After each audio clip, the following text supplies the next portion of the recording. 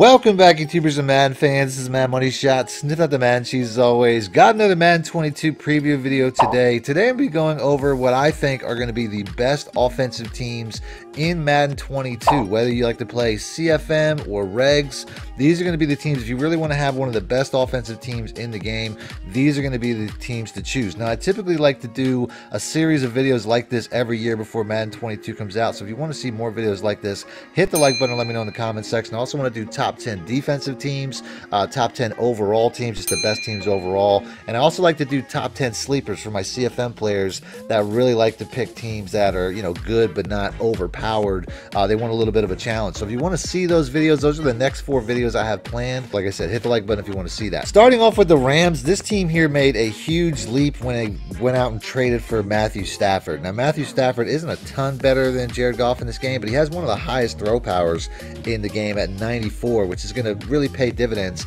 in this offense, which I think is going to be a high-powered passing offense. If you go to the running backs, they have 2 really good young running backs in Cam Akers and Darrell Henderson. If you're playing CFM, you'll probably get more out of them over time, but they're definitely a really good 1-2 punch, even in Regs. Then you go to the receiving core, one of the best 3 wide receiver sets in the league. Robert Woods, Cooper Kupp, and then they went and added Deshaun Jackson. I don't know what his speed's going to be. I would hope it stays around at 95. It might go down a little bit because he's coming off of major injuries.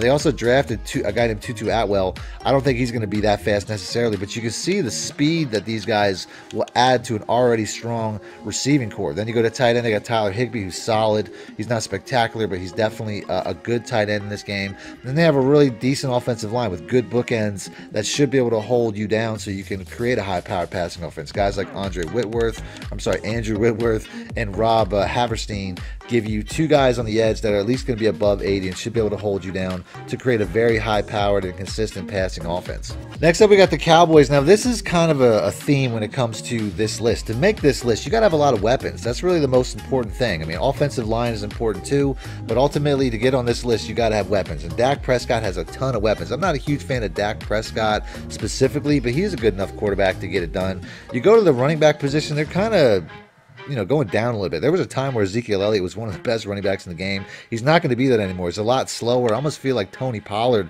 would be a better option at this point, especially if you're playing Madden.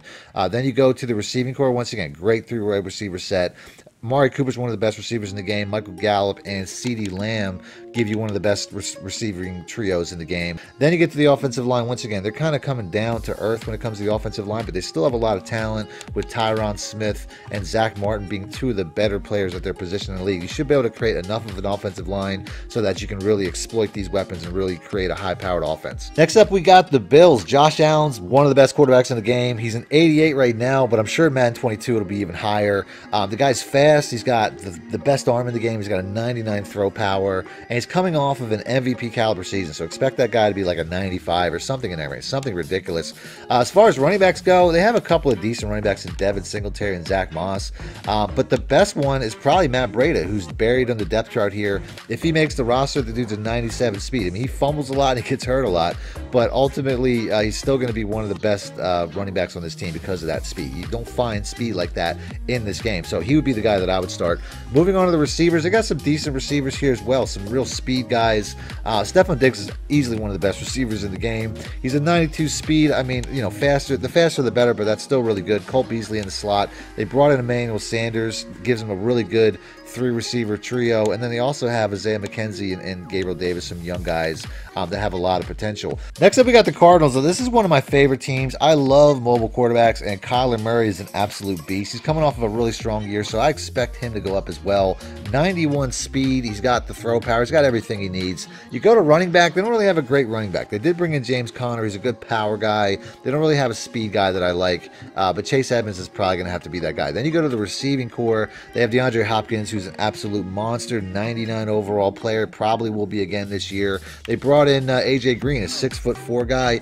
Definitely lost a lot of speed over the years, but they have a ton of speed on the roster with Christian Kirk, who is probably a more well-rounded receiver than some of the younger guys like Rondo Moore, who they just drafted. I don't know if he's really going to be a 97 speed guy, but he's going to be fast. I mean, that's definitely an indicator of how fast he's going to be. Then Andy Isabella from a couple years ago that they drafted is also really fast. The offensive line is is pretty average, but they did bring in one of the best centers in the league in Rodney Hudson. So overall, this team, once again, it's all about weaponry, and they just have a ton of it at the receiving corps. Next up, we got the Packers. Any team that has Aaron Rodgers has to make the list. I mean, the guy's coming off an MVP year. Hopefully, he'll be a 99. I can't imagine him being anything less.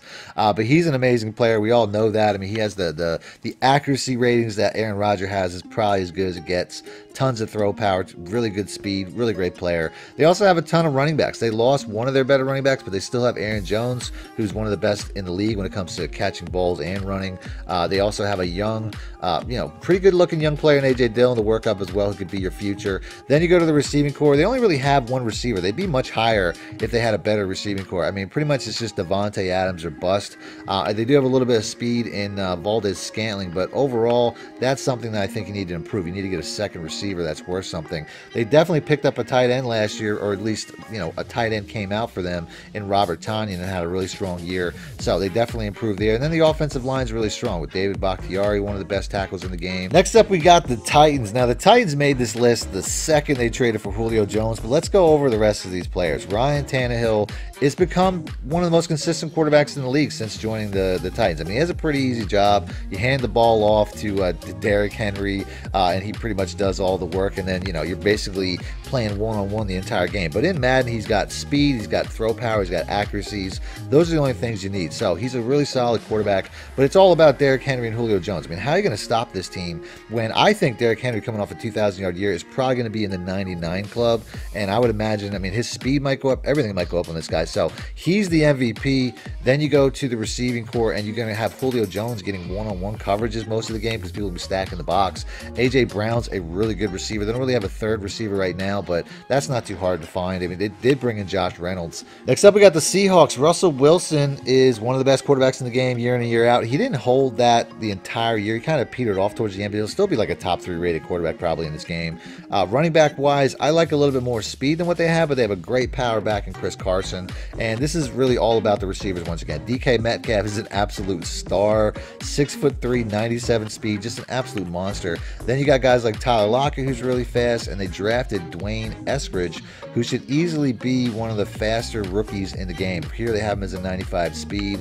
That's the 3 wide receivers that you need. That's really all you need in this game. You don't really have a ton of 4 wide receiver sets or more, but that's going to be enough speed, and that's enough talent to make this one of the most dangerous offenses in the league. Next up, we got the Browns. Now, this is probably more of a run-heavy offensive team. It's really a philosophy based off of, most of the teams I picked are pass-heavy teams, and they have receivers.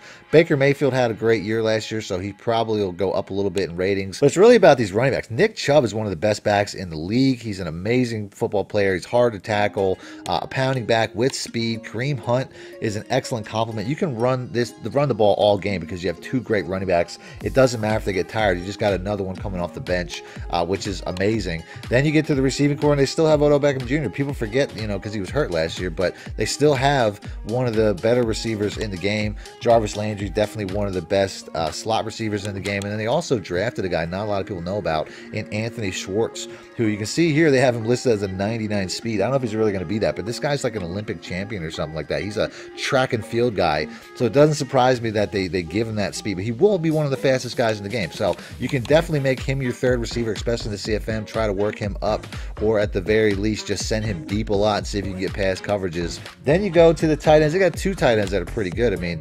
Njoku was a 1st-round pick. Austin Hooper's obviously the better of the 2. But where they really make hay, too, is at the offensive line. They have a really strong offensive line. Joel Bitonio is probably one of their best. Wyatt Teller, Jack Conklin. I mean, you see they're one of the most consistent offensive lines across the board. Now, the top 2 teams really shouldn't surprise anybody. The champion Buccaneers are definitely going to be up there. Tom Brady is still a good player. I mean, he's a statue, but he has all the superstar abilities and stuff like that people are going to want. Still a really strong player. 2 good running backs in Ronald Jones and Leonard Fournette.